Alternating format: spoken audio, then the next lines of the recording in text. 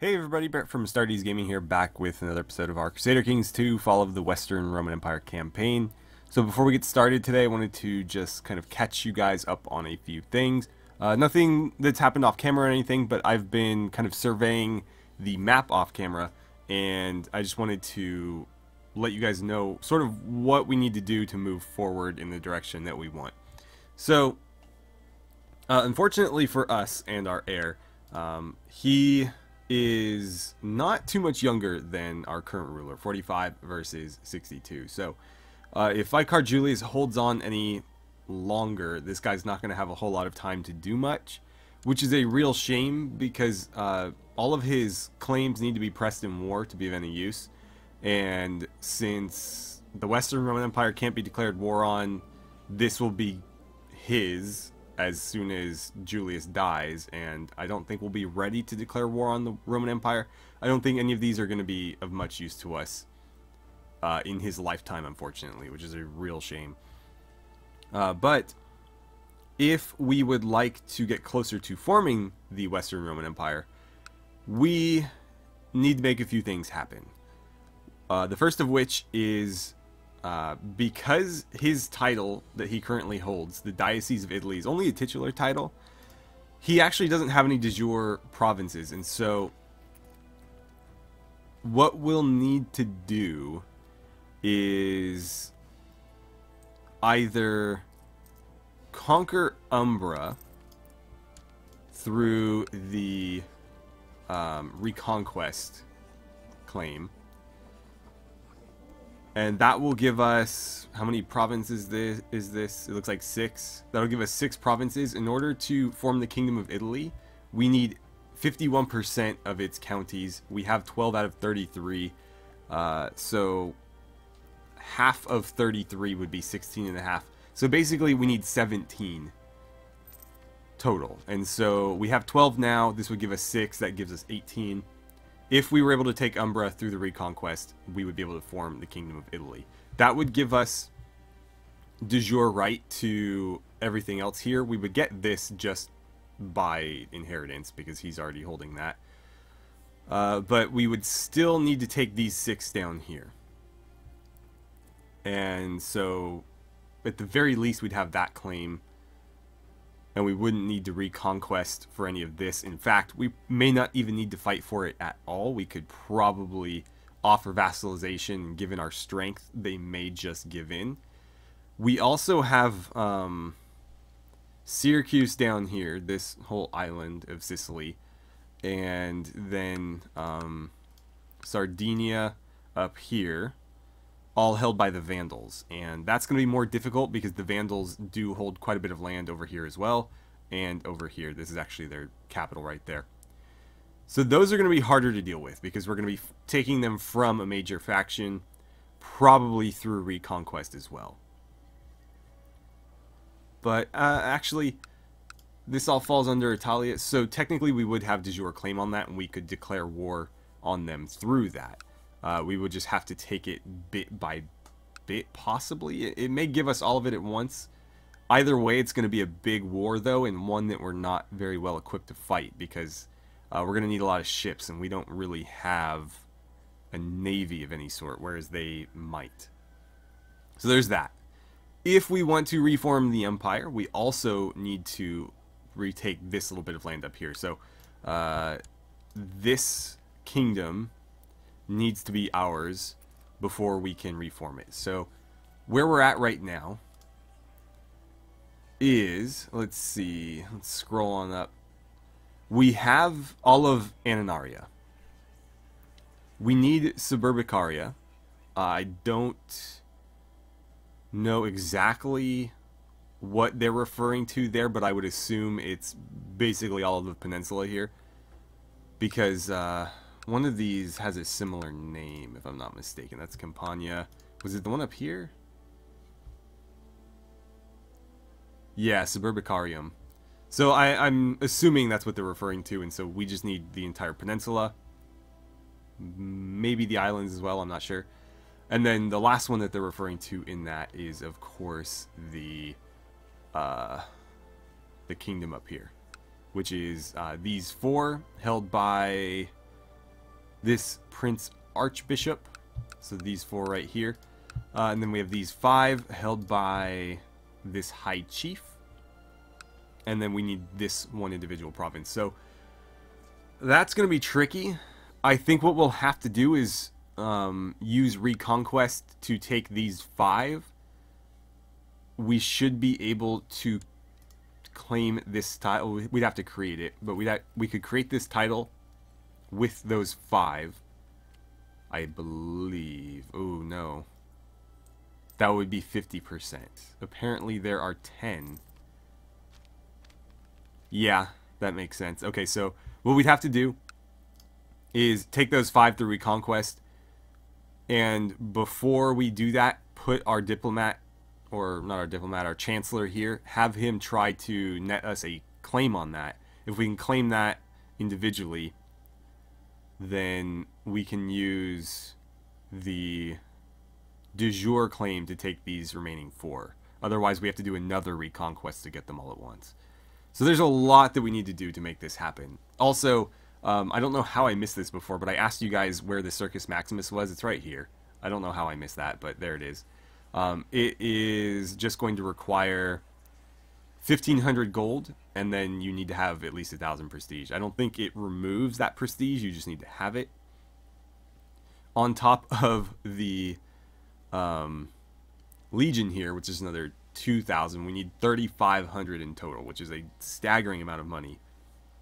And then after all that, and holding all 3 of those dioceses, we can go ahead and reform the Western Roman Empire. Now, there is another option. When you go to, nope, that's not the right one, down here, the Kingdom of Italy, there is actually another title that falls under, and that is the Empire of Italia. So if we wanted to form our own empire, we could do that. We only need, I say only, but we need 80% of the de jure counties. And it's going to cost us 300 gold and 400 piety. But we're already at 59%. And so by claiming the rest of the peninsula, there's a chance that we might get to that 80%. If not, the peninsula plus the islands very well might be enough. Or the peninsula plus this kingdom north of the Alps here would be enough, I would wager. So that is actually a much easier empire to form. But it's not the Roman Empire. It's just the Empire of Italia. And I believe that's kind of in there for somebody who's... I mean, obviously anybody could do it. But if you were playing as sort of the Gothic successor states in Italy, that would probably be the direction you'd want to go. I don't know that they could even reform the Western Roman Empire. But since we're playing as a Roman, we've been playing as Romans, we're going to try for the loftier goal of reforming that Western Roman Empire. And I don't know if it's possible. I haven't looked. But I am curious if there's something that you can do to unite East and West at some point. And obviously, we could never do that if we created the Empire of Italia. And I did check one of the requirements in here to restore this empire. Or... excuse me, it's the other way around, I think. Yeah, it's the other way around. So you can't actually have both. At least that's the way I interpreted this. But in order to create this, you cannot be Emperor of the Western Roman Empire.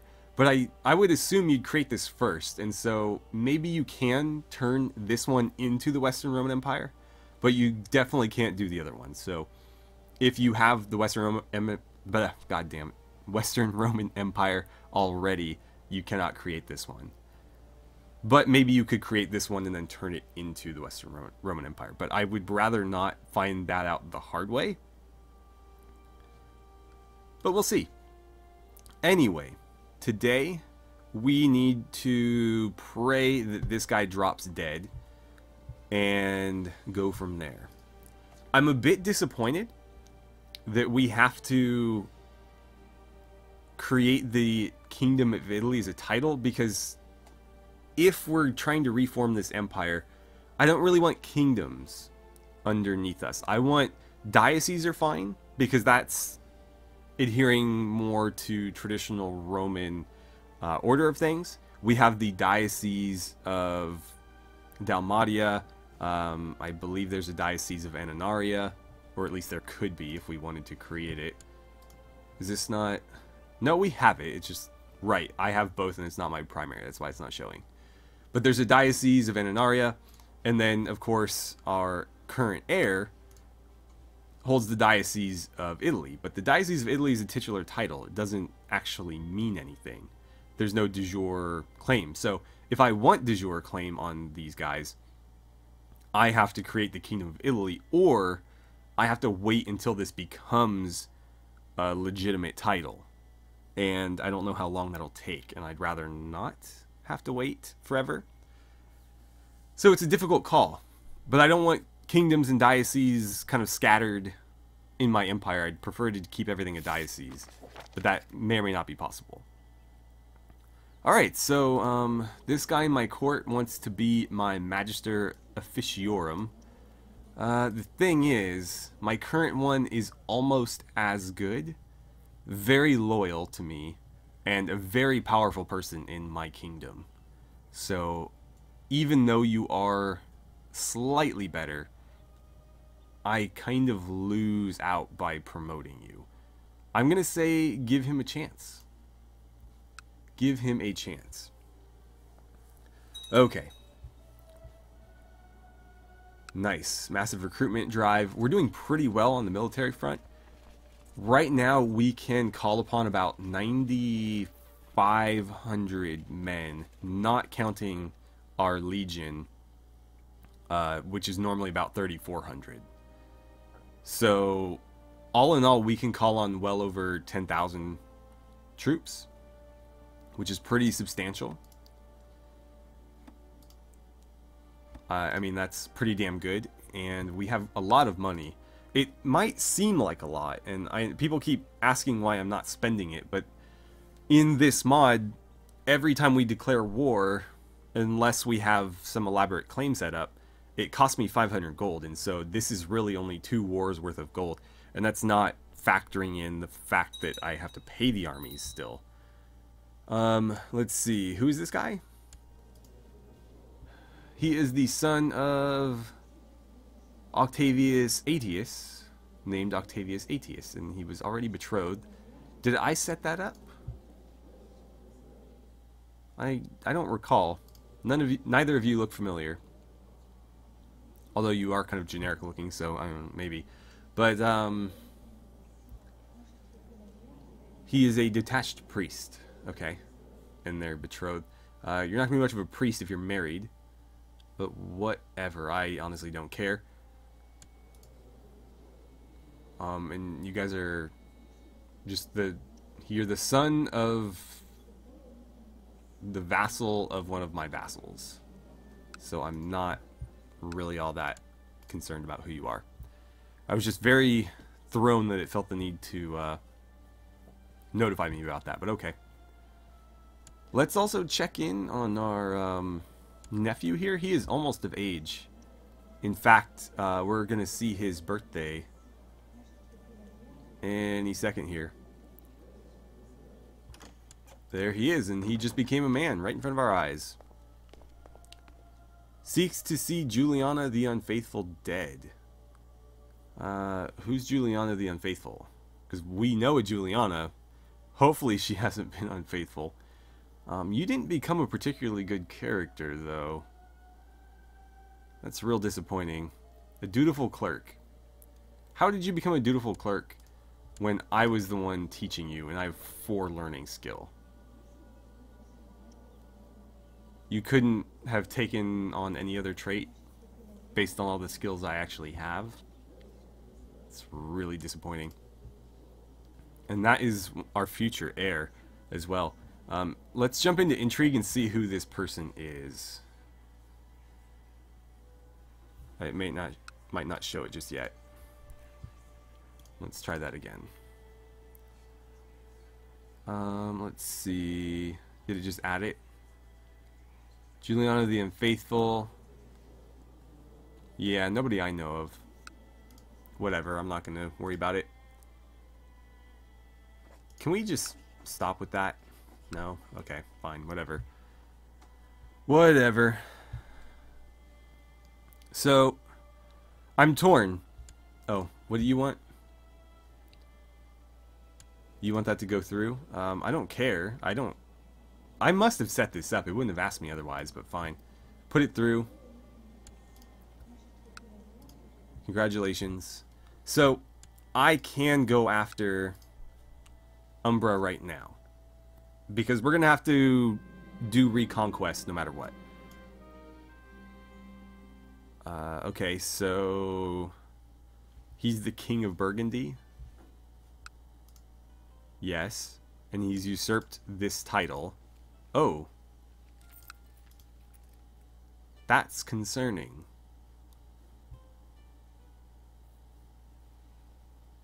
Huh. But it went to this guy. I'm a bit confused here.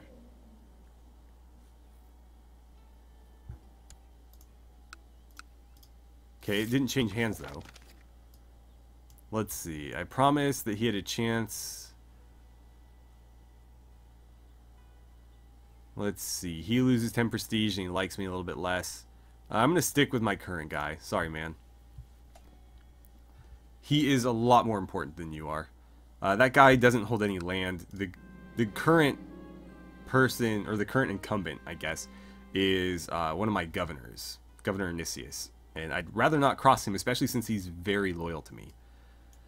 Donna fancies you. She is married. Domna, excuse me. Sure. Have some bastard children, why not? As long as they don't get legitimized, they won't pose any threats. We'll see if anything comes of that. Is that going to pop up here? It is. Okay, good. I'd like to be able to keep track of that if she ends up getting pregnant or something. She's actually a pretty decent character. If we were looking to remarry, she would have been a great choice, although she is very young in comparison, like a third of his age. But she's married, and she's married to, oh god, to my spy master, no less. That was, I should have maybe looked into that a little bit more. That's how you get assassinated, folks. Although we're not that concerned about it, are we? He wants to marry her. I don't think I want to do that. No, let's marry her to somebody within our own court. It's got to be somebody, surely. 25. Let's see. Whose house do I like better? You had 2 daughters, so that's pretty much the end of your line. Although you did have a brother. Okay, so there are more of you guys. Not a lot of you, though. And so her versus this guy. I don't want to see that so much. Matrilineal. Sure, we'll make it matrilineal. Go. Okay. They are sure taking their time with this claim over here. I wonder if it's better to just abandon that and go for this one. Because we'll need that very soon. And honestly, this isn't necessary for anything. This is technically outside of our... I don't know why it would be. I would consider that part of Pannonia because, frankly, the Danube River was a major dividing force back in these times. The Romans, when the Huns were invading, basically used this as their primary line of defense, especially during like the Gothic migrations and stuff. And so it would have been a very significant natural border. And so the fact that like some of this territory is divided on either side of it is kind of weird. Like this is considered part of the same Was that like duchy level title? Yeah. Which I mean, I don't think they would necessarily see it that way. Yeah, can we not do that? Great. But nonetheless, it's on this side, and it's a lot easier for me to defend this than, say, like these areas around it while they spawn troops here. So I'd like to have it, but it's, again, not pressing. Not a pressing concern.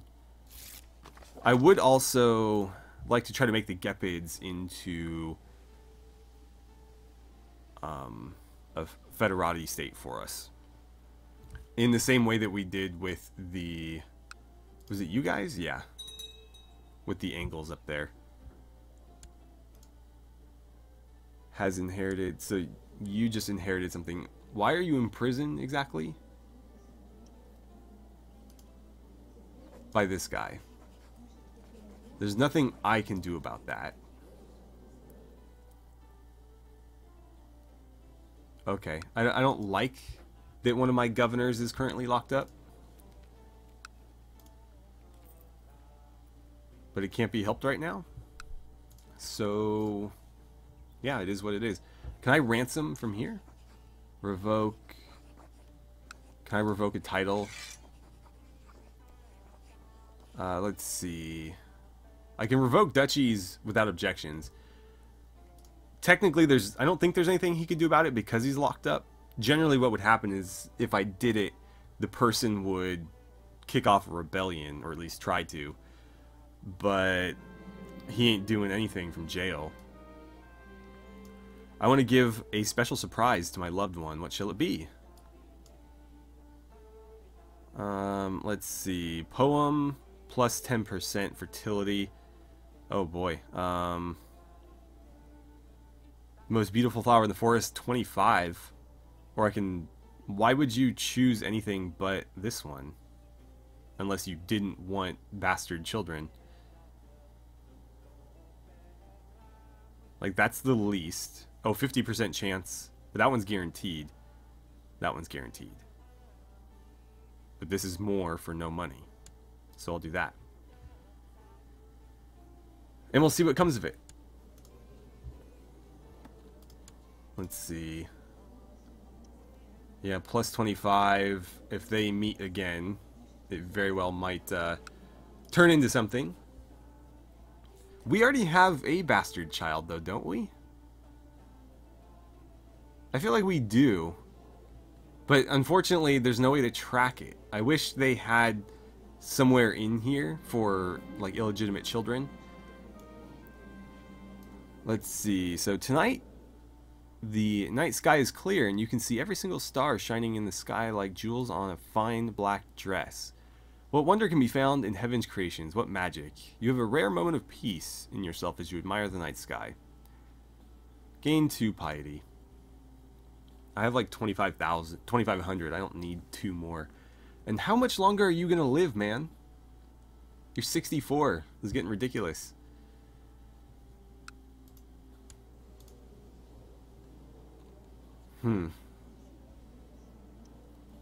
And, like, there's no sign of him dying or anything either. He's not... Yeah, he doesn't have, like, any poor traits or anything of the sort. She's not pregnant. Well, he might not be fertile anymore. 64 years old, and he's got celibacy here for minus 20. So he might well be at 0. I guess I'd have to go into the console and check.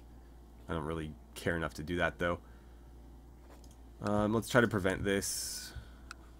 Again, I just don't like people assassinating other people because inheritance happens and it can be very messy. So I try to prevent the chaos where I can. Oh, I forgot to move you. You need to be there. And I'm going to move you since you don't appear to be having a lot of success there. We're going to go for this one. Again, we need to claim that before we can reconquest I mean, it doesn't necessarily need to happen before, it just needs to happen. But we need to reconquest this from a very large faction, so that could be a real problem for us. Let's see, 4.4k. It'll probably be more than that. He is a bit broke though, so he couldn't really call in any mercenaries. But I would still wager they're going to send a lot more at us than just 4.4k. Anyways, we need to take these 5 plus this one. That gives us de jure, or that gives us the ability to create this title, which gives us de jure claim on the last bit we need here. And then that ticks off another box on our way to becoming Western Roman Emperor. Oh boy, what happened here? Governor Anicius just locked up a whole hell of a lot of people.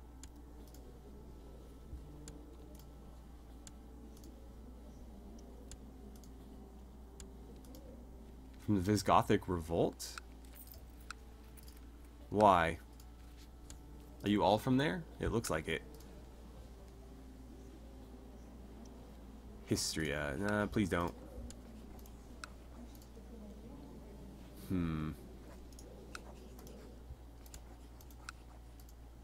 Seeks to kill. A lot of seeks to kill.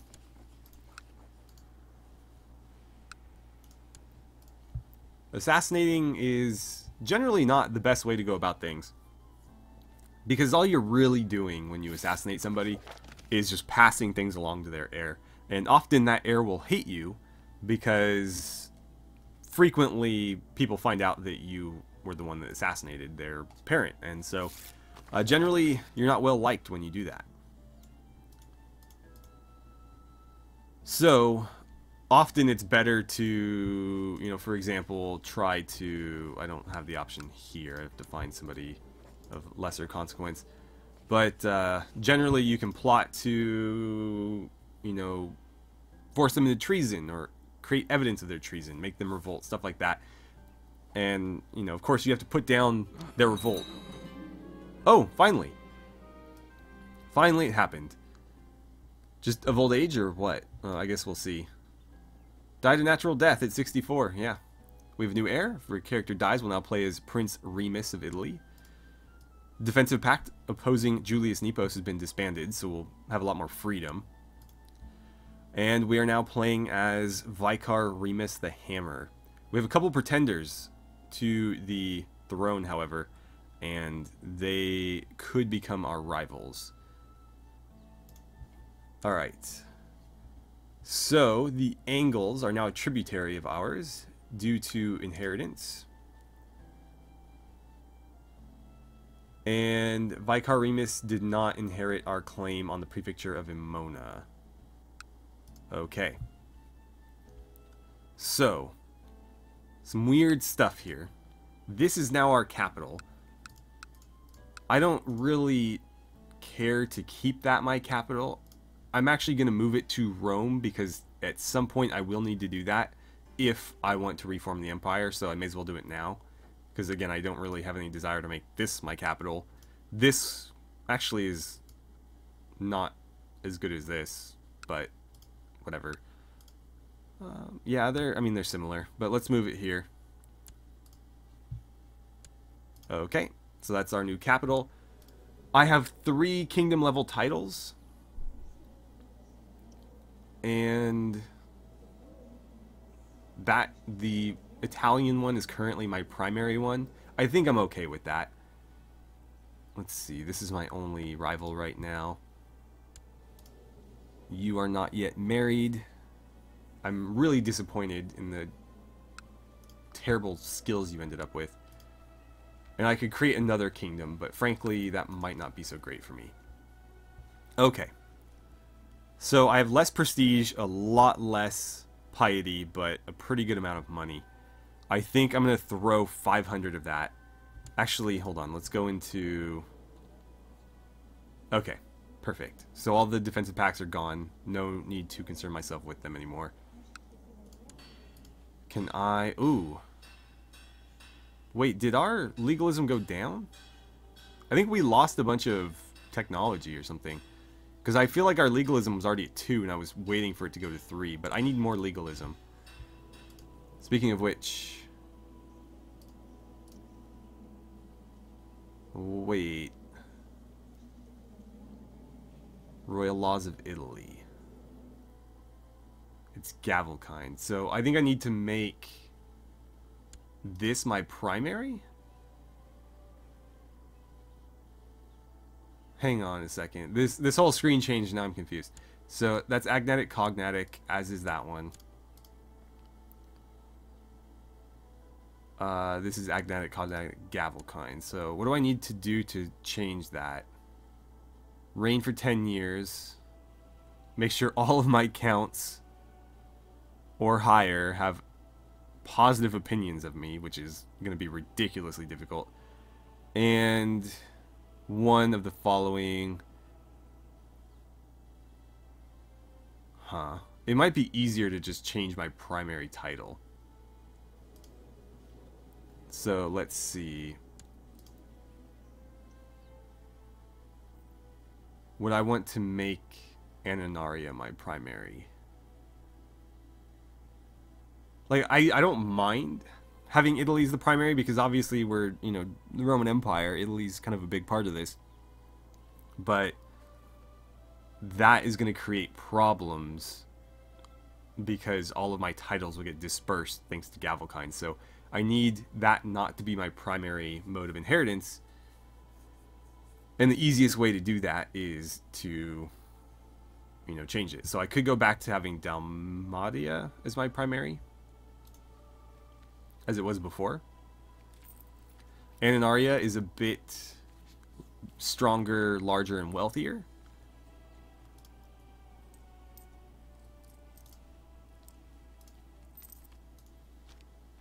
Yeah, so see the line of succession here? If it's Ananaria or Dalmatia, we have these three. If I go to Italy, it gets a whole lot longer.